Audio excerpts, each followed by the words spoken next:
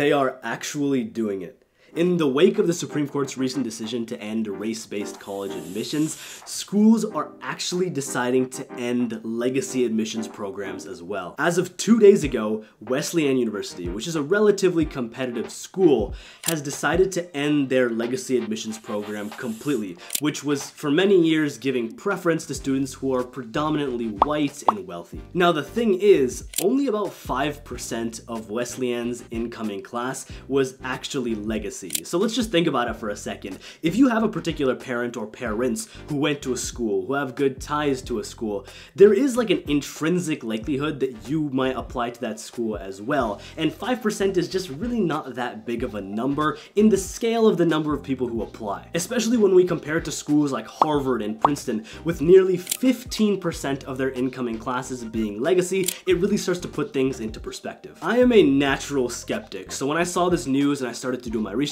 there were a couple things that very quickly stood out to me. First, the biggest issue for colleges following this affirmative action case was the fact that not as many underrepresented minority students, so primarily Black and Hispanic students, will apply to their schools. They don't have as much of an incentive to because of the rules, and some of them are scared that because these rules are no longer in place, the likelihood that they'll gain admission is decreased, and so they'd just rather not apply at all. This is a problem for universities. It'll affect things like their admissions rates, the number of students who apply and thus the income generated for it, the amount of traffic that their usernames get all across the internet. There are a lot of different implications to this, and like I mentioned in my last video on this race-based admissions topic and everything else that's going on here, colleges are not just gonna let it go. They want to come up with schemes that will maximize the number of students who they can retain, the next generations and years of kids who are going to be coming in and applying. And so they're going to devise schemes in order to try to maximize these numbers. We may be watching one of those schemes kind of unfold in front of our eyes here. Immediately following this decision, Wesleyan University got a ton of media hype. Their name is all over the press for a school of their stature, a reasonably selective school that now has their name all over the place. This is the best thing that can happen to them. This media hype is only going to drive the popularity of the school forward and kind of push them into the forefront. They want this to happen. It can only benefit them. Especially having happened around this time when college app season is opening up.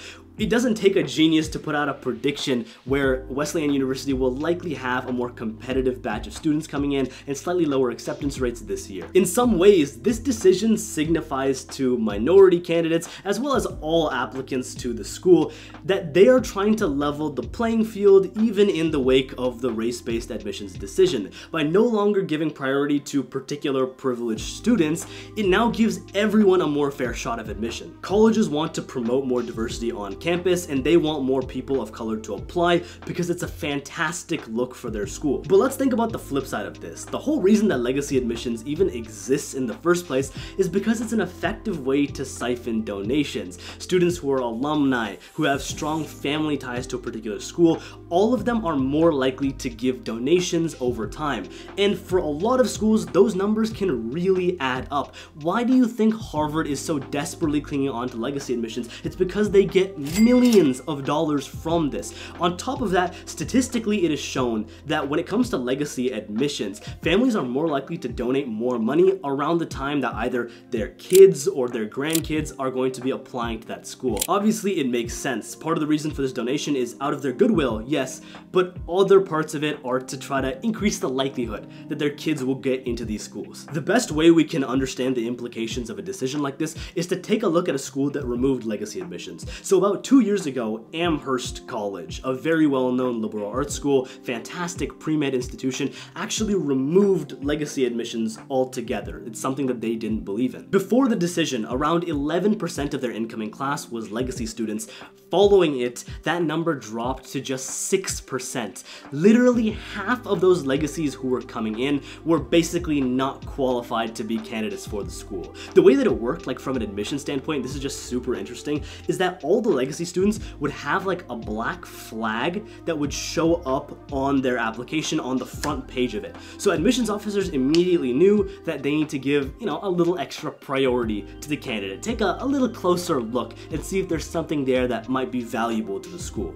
Yeah, boy. Now, even though Amherst has removed some of these legacy rules, the Amherst president is pretty firm in his belief that Amherst financially will not face any sort of super major impact because of this. But because it's only been 2 years since the decision, we don't know that for sure, and so a lot of schools are closely watching this. Just think about it for a second. If every president believed that the amount of money that they'd be getting wouldn't dramatically change by shifting their policies on legacy admissions wouldn't really be justified altogether. So Amherst is a little bit special in this case, especially because they did it before any of this happened during like the COVID pandemic and such. So they had a different set of reasons for why they even made this decision. A lot of the predictions I made in my previous video about what the Supreme Court was doing have actually held up pretty well. So I wanted to do a little bit more speculation on what I think will happen going forward. It's highly likely that a good handful of moderately competitive schools, I'm talking things similar to Wesleyan, around 20%, maybe a little bit higher than that as well, are likely to start dropping their legacy admissions practices. They just have so much to gain from it right now. It's such a hot topic. Their name will be all over the news, and just given as more schools are joining in this practice, right, they're dropping off legacy admissions, the pressure that it'll start to build on other universities to do the same will increase. So you might as well be one of the schools that drops this off earlier to consider yourself a forerunner and get a little bit more media attention and effectively be on the right side of history. However, I think it's much more likely that schools like Harvard, with way more legacy students and a lot more funding coming in, to just bide their time and wait to see how things turn out. They desperately want to see whether the financial statistics that come out of Amherst will be positive or negative, right? How much of an impact will it actually have?